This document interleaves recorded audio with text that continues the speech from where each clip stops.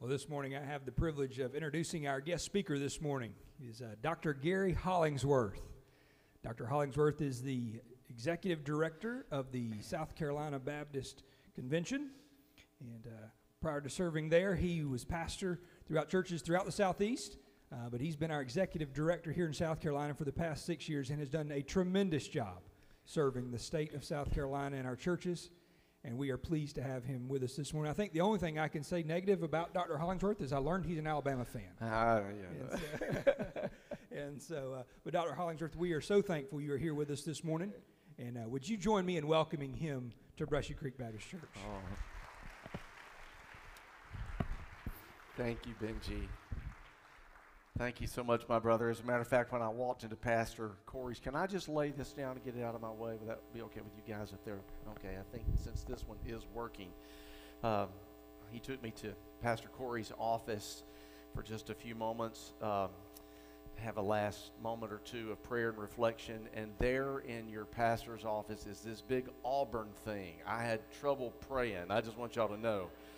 But it is a delight to be back here at Brushy Creek. It has been some time since I've been able to be with you. I kind of felt like stepping in this morning, though, that was a sort of return to old home week, and I didn't even know it. First of all, Dr. Ralph Carter, are you here in the sanctuary somewhere? Where are you back there?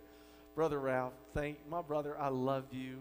South Carolina Baptists love you, and we are grateful for all that you continue to do in the kingdom. I know y'all love Brother Ralph as I do. Just say thank you to Pastor Ralph. Appreciate you. I wish I had been here.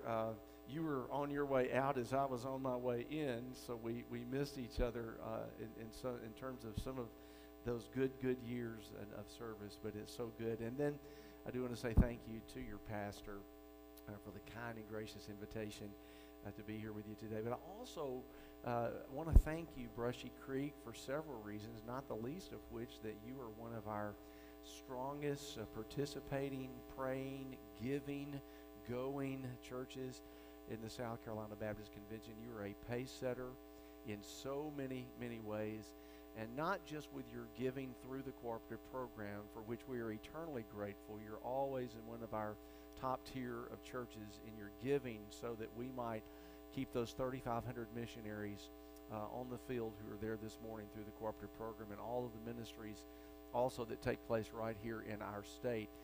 It's made possible because of churches like you. But also, you don't just give financially, but you share many of your wonderful lay people. Teresa Garrick, who I got to reconnect with. Teresa served on our board and was chair of our Budget, Finance, and Audit Committee. And I just love Teresa, and we had so many great years together, and it's so good to see her. And then our brother Homer Reeves, who is on our board now. I know he spends his time between here and New York City, where he and his wife Jeanette live. And I just want to say thank you again for so many ways. But there was one surprise that I had this morning. Brother Pat Roper, where are you, brother? Pat, we're sitting right down here. I'd not seen Pat Roper in a long time, but I was the associate pastor of a church in Oak Ridge, Tennessee, when Pat came to do a revival for us, and he walked right up this morning. It was just really great to reconnect. So I just want y'all to know I'm feeling right at home this morning here at Brushy Creek. If you have your Bible, I trust you do, but would you open with me to the book of Acts, the 4th chapter, Acts chapter 4. And in just a moment, I'm going to ask you if you'll be kind enough and reverent enough, if you will, to stand in honor of the reading of God's Word. I don't know how Pastor Corey does it, but this is just a pattern that I've had for many years as we set the stage this morning to really talk about this very difficult message that the Lord has laid upon my heart. And so thank you for allowing me the freedom to preach exactly what God has put on my heart. Pastor Corey told me to just preach what God told me to preach, and this is it. And the topic is that no one ever said it was going to be easy. And by that, we're talking about being a follower of Christ today, particularly, is growing in its challenge. And we're going to find those some encouragement and some hope from God's Word. And I hope that this will be an encouragement to you. Would you stand with me now in honor of our God and allow me to read for us these first 4 verses of the 4th chapter of the book of Acts. And the Word of God says, "And as they were speaking to the people, the priests and the captain of the temple and the Sadducees came upon them, greatly annoyed because they were teaching the people and proclaiming in Jesus the resurrection from the dead. And they arrested them and put them in custody until the next day, for it was already evening. But many of those who had heard the word believed," and listen to this, "and the number of the men came to about 5,000. And may God enrich our lives and bless us this morning with this reading of His Word. Thank you, and you may be seated. In the year 1563, a man by the name of John Fox wrote a book that was a compilation of stories, both biblically and historically, who had been persecuted, specifically given their lives as martyrs. We sang, as Brother Tom and our musicians led us, about those who have been martyred. The word martyr is the Greek term martyreo, which really means witness. In other words, we usually think of that word, a martyr, as someone who has given their life for Jesus Christ. Now, the interesting thing about Fox's book of Martyrs, as it is called, that even now in our day, it is still in publication, being in publication since 1563. And so while we normally think of persecution as far away, we often think of persecution as something that is in the past. The reality is that it's very much alive, and it is happening today. Kayla Mueller, for example, was a 26-year-old devout Christian humanitarian worker who went into a very dangerous part of our world. She left on August the 3rd of 2015, just 6 years or so, 2013 rather, I should say, about 9 years ago. And while she was there, she was kidnapped while in Syria, and after 16 months of imprisonment and unimaginable torture for this young 26-year-old girl, she was killed by her captors on February the 6th of 2015. And while Kayla's story is an extreme story, because not all persecution leads to someone giving their life physically, I just want to remind you that we don't have to go back to 1563 to Fox's Book of Martyrs to find that persecution is very real. More current stories that perhaps you're familiar with, not necessarily giving of their physical lives like Kayla, but stories of bakers and florists who've been sued because they refused to participate in weddings where they would have had to compromise their biblical convictions about marriage being between one man and one woman. A story of a University of California intern who lost her position because she shared Jesus with a coworker on her own time off campus, and yet that was considered to be out of bounds. So the Atlanta fire chief, who was fired because he dared to lead Bible studies and then actually published a book on biblical manhood, and was let go. And even closer to our own home right here, just a few weeks ago, Anderson University's Dr. Evans Whitaker, our president there, he and I have been in constant contact about this, but they're under fire right now because they did not renew a contract for an adjunct drama teacher who publicly broke very clear rules of conduct, which she signed when she was hired, but now it's being called discrimination. In other words, we don't have to give our physical life to really today experience many of these things that we would call suffering or persecution. As a matter of fact, one national publication recently reported that every month, on average, that 255 Christians worldwide are killed for their faith. Another 104 are abducted. 180 Christian women every month are abused because they are Christian. Worldwide, on average, 66 churches are attacked because they stand for the gospel. And 160 Christians every month are detained without trial or imprisonment somewhere around the world. And so, indeed, this is a very current topic that demands our attention. And fortunately, we have plenty of biblical evidence, and we're going to look into that biblical evidence today. And at the end of this message, lest this seem a little heavy for us this morning, I want to share with you some biblical hope and the purpose, if you will, and how God actually uses times of suffering and trial and persecution in His work in the world. So let's begin first of all, because let's just think for a moment.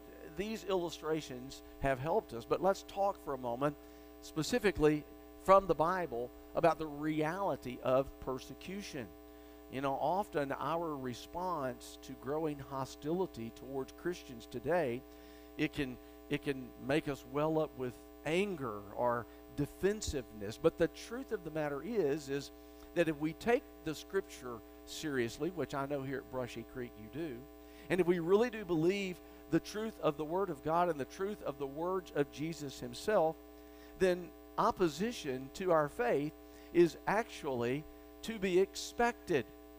Take, for example, Matthew chapter 5, verses 10 and 11. Jesus Himself speaking in that wonderful passage we call the Sermon on the Mount. Jesus Himself said, "Blessed are those who are persecuted for righteousness' sake, for theirs is the kingdom of heaven. Blessed are you when others revile you and persecute you and utter all kinds of evil against you, even falsely, on my account." The Apostle Peter says it this way in 1 Peter chapter 4, verses 12 through 16. "Beloved, do not be surprised at the fiery trial when it comes upon you to test you as though something strange has happened to you, but rejoice insofar as you share Christ's sufferings, that you may also rejoice and be glad when glory, His glory, is revealed." He goes on even to say that if you're insulted for the name of Christ, you're blessed because the Spirit of glory and of God rests upon you.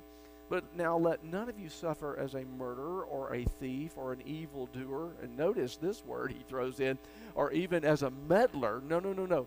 He said, "Yet if anyone suffers as a Christian, let him not be ashamed, but let him glorify God in that name."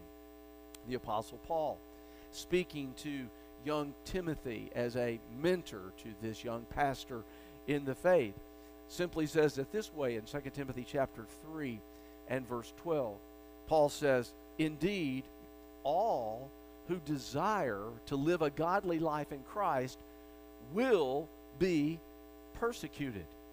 And so we know that we find ample biblical evidence from Jesus, from the Apostle Peter, the Apostle Paul, and we could share others today, but there is a reality about persecution that really is to be expected. As a matter of fact, it almost goes this way, particularly the Apostle Peter. We should almost be surprised if we're not facing opposition for being Christians in this world. I had a staff member in the church I served over in Trussville, Alabama years ago, and she used to say it this way. She would say every time we would gather for staff meeting, I'd almost hear, her name was Ginger, would say it this way. She said, "Well, I know I'm walking the right direction because I met the devil head on this morning." I like that. If we're walking the right way, we're going to face the devil almost at every turn. If we're not facing the devil, we may be walking with him, not against him. Someone once said it this way, and I believe that this is certainly true. Sadly, it is true here in our wonderful United States of America, not perfect by any stretch of the imagination, but more free than any country on this planet. That's why people are clamoring to get in at our borders. Why? Because we are a free country. We pray that we will continue to be, but someone once said this, and this is true. We, Americans, have been lazy with our liberty. We've enjoyed it for so many years that now suddenly, when some of those things that we have taken for granted are beginning to sort of be chiseled away at the foundation, we're not really quite sure how to react. And so we know that there are biblical realities of the fact that persecution is real. I didn't even take time to mention Joseph or Daniel or Jeremiah or Ezekiel or John the Baptist or the martyr Stephen or Paul and Silas and other historical records. Go read Hebrews chapter 11 verses 35 through 38. I chose not to put that in just because it's a little lengthy, but read some of those passages just to be reminded again about the reality of persecution and suffering as Christians in this world. But secondly, now think for a moment about the forms of persecution, the various forms in which we might experience persecution. Now, Mueller and Mueller, and others like her who have given their life, like the stoning of Stephen in the Bible. Yes, they have lost their lives. Now, I pray and that will not become the norm here in America. I'm not saying that one day in the future that could not become the case, but very few of us here at Brushy Creek Baptist Church, because of our liberties, because of our religious freedom, very likely are not going to give our lives unless we willingly put ourselves in harm's way, as some are doing today. And our 3,500 Southern Baptist missionaries who are there because of your giving, by the way, many of them, we just commissioned 53 new Southern Baptist missionaries at the Southern Baptist Convention out in Anaheim. No matter what else you read about what went on in Anaheim, some great things happened out there. And one of the greatest things was commissioning those 53 families, 53 missionary units. Many of them had to be, most of them as a matter of fact, were introduced behind a screen because we could not see their face. Many of them, their voices had to be altered as they were sharing their testimony. Why? Because we know that they're going to be going into dangerous places and parts of the world where it is illegal to be a Christian, much less to share your faith so that others may become Christians. But not many of us will ever experience that kind of persecution. But there are some other forms. We want to talk about those for just a moment. For example, Jesus in Matthew chapter 5, we just read it in verse 11, spoke of this kind of persecution, verbal. Sometimes persecution is just verbal. In that verse 11 of the 5th chapter, Jesus uses the word, he says, people will revile you. Now that's a word we probably don't use a lot in our common language every day, but that word revile means abusive, hostile, aggressive talk. You with me? Aggressive, hostile, abusive speech against you. Now, I grew up in Alabama, so let me just kind of put in my Alabama vernacular. Have any of y'all ever been cussed out? Do you know what I'm talking about, all right? I played football. I know what it's like to be cussed out. I had a great football coach in high school. He was a very vile man, had a very vile temper and a vile language, but I know what it's like to have somebody get into my face and speak words that you wouldn't be talking about on Sunday morning necessarily, if you're with me. That's what this word literally means, to be reviled. It means that we should expect that there will be verbal attacks against us for the sole purpose of the fact that we say that we are Christ followers. And often that verbal persecution, Jesus says, is that it will come and people will speak against you falsely. In other words, they're not speaking the truth, they're actually speaking lies. And folks, there is a lot of that going on today. And I'm just going to say it this way. The introduction of social media, you know, my phone is called a smartphone. I don't know how smart it is. I argue with my phone a lot. Do you argue with your phone? You know, especially when you have the GPS on. I'm telling you, you know, and I don't know how smart our phones really are. But with this thing and this invention of social media, which sometimes I say is anti-social media, is that suddenly even Christians, sadly, even in our Southern Baptist family, is that we suddenly believe that we can put anything on social media that we want to, and if you're a Christ follower, we can even degrade and downplay and even speak falsehoods and somehow feel that we're going to get by with it because it was just on social media. Well, that's not social media is not an excuse, particularly for Christ followers, to step outside the bounds of what is proper speech. Don't be surprised when you are verbally assaulted. There's a second form of persecution, and I've mentioned this. Now, martyrdom would be in this category, but that is the physical. There is a physical aspect of this. It may not necessarily lead to death, but back to Matthew chapter 5 and verse 11, Jesus uses that word that we hear persecute. The word persecute, as used by Jesus, literally means to drive out with force, to chase something out. It was the word that was used to drive someone out, or drive an animal out, if you will, by a whip. Now, again, most of us will never experience this kind, but it does happen. Again, let me go back to the Apostle Paul and give just one example of his own testimony. 2 Corinthians chapter 11, we find these verses beginning in verse 24. Paul says, 5 times I received at the hands of the Jews the 40 lashes less one. 3 times I was beaten with rods. Once I was stoned.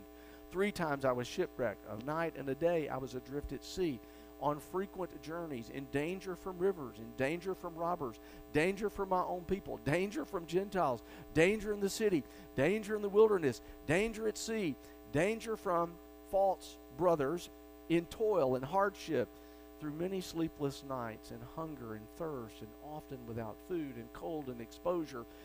And I love this verse. And Brother Ralph, you can certainly appreciate this, having served your life as a pastor. And Paul says, and as if all of that were not enough, verse 28, and apart from other things, there's the daily pressure on me of my anxiety for all of the churches. What he just said is pastoring is about like taking a beating. Is that true? Sometimes, I'm telling you. May not be much worse. There are some times that we may experience some physical persecutions. There's a third type, though, that would be a little bit more relevant to us, and I call this the relational persecution. What do I mean by that? Well, do you know that you may lose some friends, even lose some family members when you get saved? We have right now on our staff at the South Carolina Baptist Convention a young man who grew up in a very godless home. He came to Christ when he was in college. And when he came to know Jesus, his family completely abandoned him and has abandoned him still.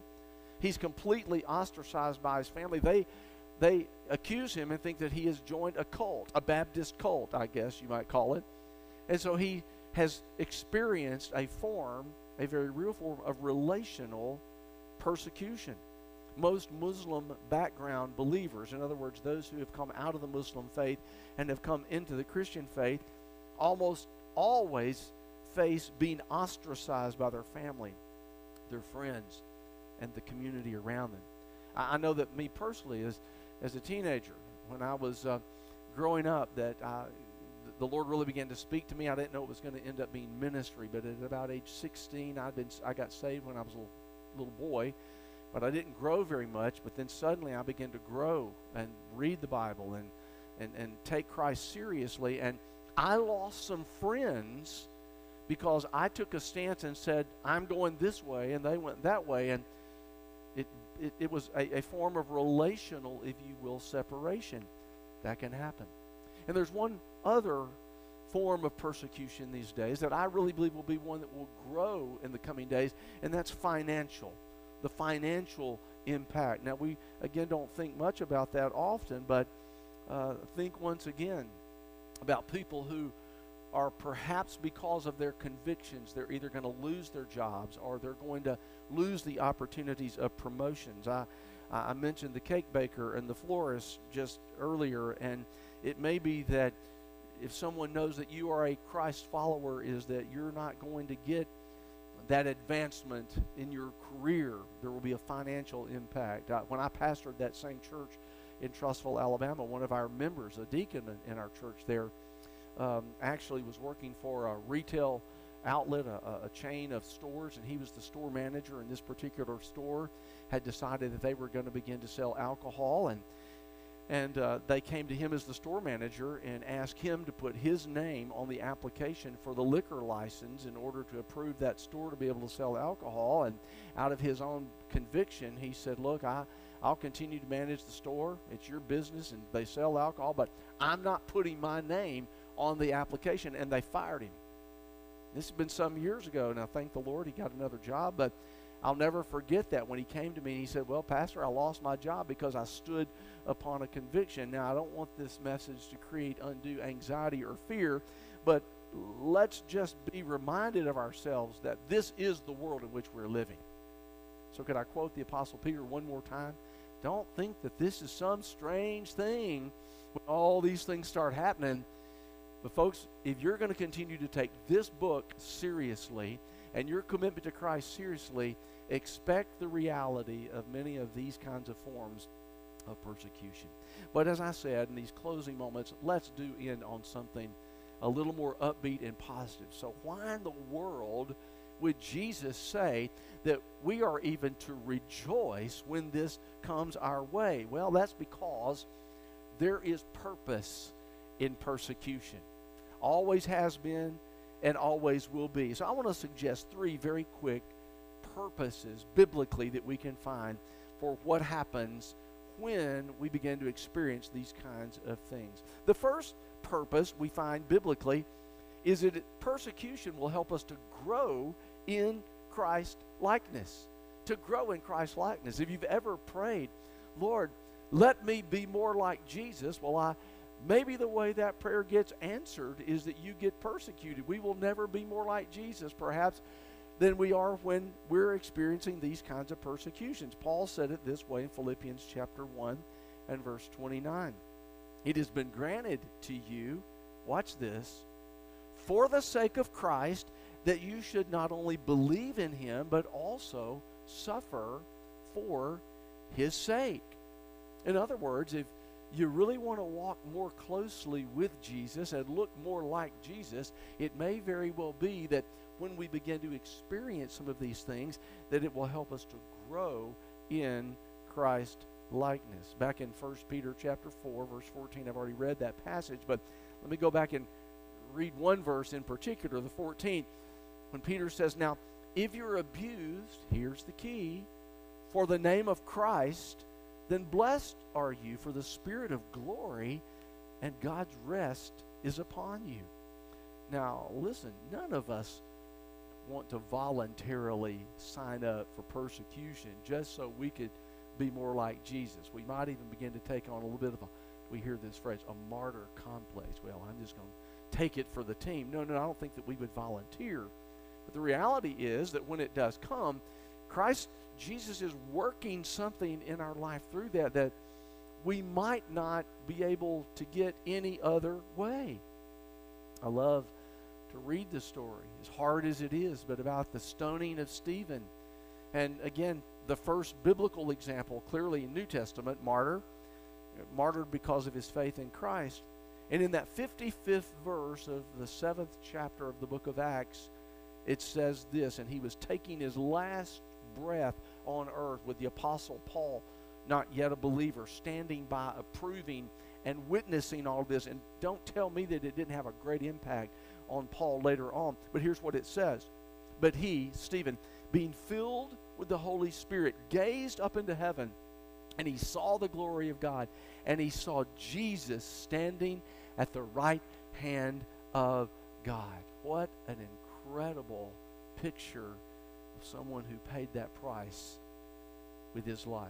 He was more like Christ in his last breath than he had been in all of his other breaths. So there's growth in Christ's likeness. Secondly, persecution also will bring growth in our Christian character. Now, there's a little subtle difference between just what I'm calling Christ likeness and Christian character. For example, in Romans chapter 5, verses 3 and 4, kind of explains what I like to call the links in a chain, if you will, of the development of our Christian character. And here's the way Paul explained it to the Romans. He said, not only that, but we rejoice in our sufferings. Here are the links. Knowing that suffering produces endurance, and endurance produces character, and character produces hope. You see how that works, is that suffering and persecution is a part of that formula, of that recipe, of those links in the chain, which means that we're going to be developing our Christian character. Now, again, we may not like it, we may not want to do it, but I think of a way to illustrate that would be like a weightlifter. A weightlifter, or even if you just work out to stay healthy. Back in my old days of playing some sports, I used to get in the weight room, and I never did like it. I liked the results when it was over, but I never did like it because what happens is that in weightlifting or working out of any sort, you're going to sort of face the reality of having to put your body through things that you don't want to do in order to become something that you want to become. I love what Vince Lombardi, that great NFL football coach, once said. He said, my job is to make grown men do what they don't want to do in order to achieve the dream they've had all of their life. That's pretty good, isn't it? It's the same thing with persecution, with suffering, with trial, with tribulation. Our character is being built so that we can be the person that God has made us to be. And then lastly, finally, persecution will lead to powerful gospel witness. Did you go back to Acts chapter 4, that 4th verse that we read to begin this message? 5,000 people, men, just the men. Didn't count the women and others who might have come to faith in Christ. Just in that one instance alone, is that there was an evangelistic success that was going on. Another example of this is also found in the book of Acts, the 16th chapter, and I think I'm going to read this very quickly. I know it's a lot of passages, but in Acts chapter 16, Paul and Silas, you remember, were arrested and put into jail in Philippi, the city of Philippi, because they had gone in, and there was this slave girl who was a fortune teller, and she had these men who were using her to make a lot of money off of her fortune-telling gift. And she becomes a Christ follower, and suddenly their cash cow girl has dried up, and they're very angry about it, and they end up arresting Paul and Silas, and they have them thrown in jail. That's the backdrop. And so listen to now Acts chapter 16, the rest of that story. And the jailer then, while they're in this jail, called for lights and rushed in with trembling and fear and fell down before Paul and Silas. And he brought him out and said, this Philippian jailer now, sirs, what must I do to be saved? And they said, believe in the Lord Jesus, and you will be saved, you and your household. And they spoke the word of the Lord to him and to all who were in the house. And he took them that very hour of the night, washed their wounds, and he was baptized at once, and he and all of his family. And then he brought them up to his house, set food before them, and he rejoiced along with his entire household that he had believed in God. Do you see the picture? There was a great explosion of evangelism when persecution happened. It always happened in the book of Acts that way. Now, let me just encourage us here as we close. I want just to encourage you with this. I believe America is ripe for revival. I believe we are. Conditions are existing right now that have pretty much always existed, not only in our country, but worldwide in other great revival movements of the past. The conditions that our culture and our society and our country are experiencing are the very things that often are a preview and a prelude to a great sweeping spiritual awakening. So, brothers and sisters of Brushy Creek, let's pray to that end, that God will bring great evangelistic witness even as we perhaps suffer more for our faith than we ever have before. John Chrysostom was one of the early church fathers. He lived from 347 to 407 A.D., the 4th century A.D. He was arrested for preaching the gospel, preaching against the tenet of the state church, and he was even brought before the emperor of his day. And when he stood before the emperor looked at him and threatened him and said this. He said, I will banish you, John Chrysostom, from the country. To which Chrysostom looked at the emperor and he said, sir, you cannot banish me because the whole world belongs to my Father, so you can't banish me. So then the emperor said, well, then I'll take away all of your property. And Chrysostom said, well, sir, no, you cannot do that because my treasure is in heaven. And then he said, well, then I'm going to take you to a place and leave you there where there's not a friend that you can speak to. And John Chrysostom replied, with all due respect, sir, you cannot, because I have a friend who is closer than a brother. I have Jesus as my friend. Finally, the emperor threatened and said, well, then I'm going to take away your life. I'll kill you. And Chrysostom said, you cannot, because my life is hid with God in Christ. And you know what the emperor said in reply? I love this. He said, what can I do to a man like this? Folks, I want you to know that's exactly what the world will say.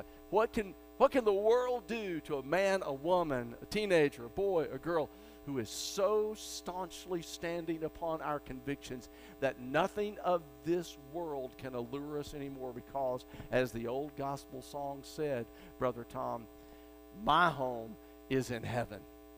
I'm just passing through this world right now. Would you bow your head as we pray? Father, may very well be this morning there's someone in this room who does not